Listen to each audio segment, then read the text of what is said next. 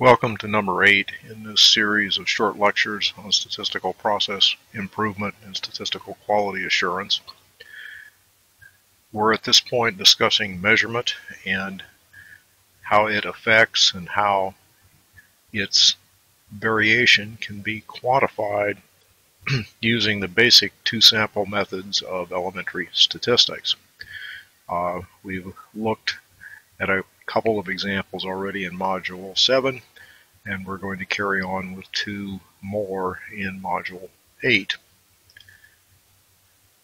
The first that we're going to consider is this kind of a scenario where one has a single linear measurement device and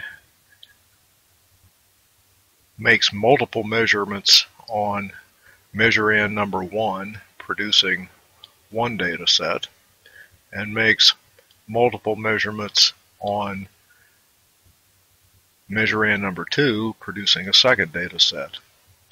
That first data set might be processed into a sample mean and a sample standard deviation. The second data set processed into a corresponding sample mean and sample standard deviation.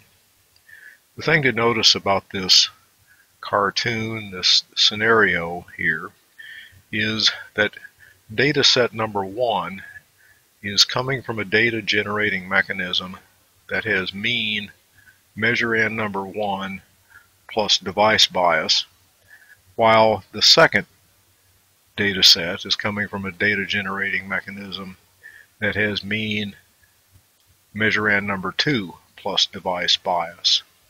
And so it's pretty clear that by making a comparison of means, one can actually compare the two measurands. That is, mean number 1 minus mean number 2 is this difference, and by the time one adds in and subtracts out delta, one is left with simply the difference in measurands. That is, device bias affects both samples in the same way and more or less washes out when one takes a difference, assuming, of course, that the device is linear, that is, bias is constant. Another application of two-sample methods might be to two samples consisting of single measurements made using a single linear device, but where multiple measurands are produced by two stable processes. So here's process number 1 with mean 1, standard deviation 1, that produces measurands 1 through N1 that are seen through measurement device with bias delta, constant bias delta, and a sigma, or a variability of measurement sigma sub device, to produce data set number 1. A second process has a second mean and a second standard deviation, producing a second set of measurands that are seen through measurement noise, producing data set number 2. These two data sets might be processed into sample statistics, Y bar and S for the two samples.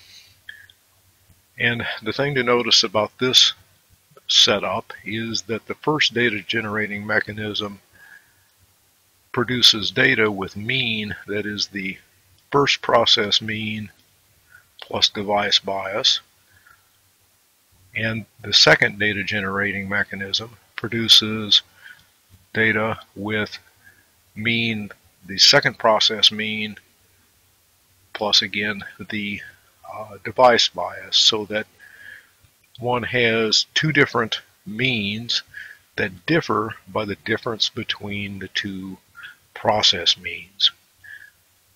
That implies that if I take mean number 1, subtract mean number 2, I wind up with the difference in the two process means. And so if I apply then the two sample P methodology for estimating a difference in means, I have an inference for the difference in the two process means.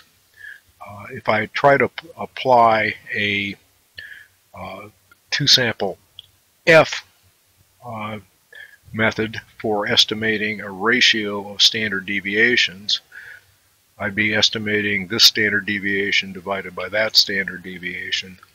I'd be estimating this ratio, and that ratio is not particularly easily interpreted, unless, of course, the device standard deviation is very small, at which case I'd have essentially there a ratio of the two process standard deviations.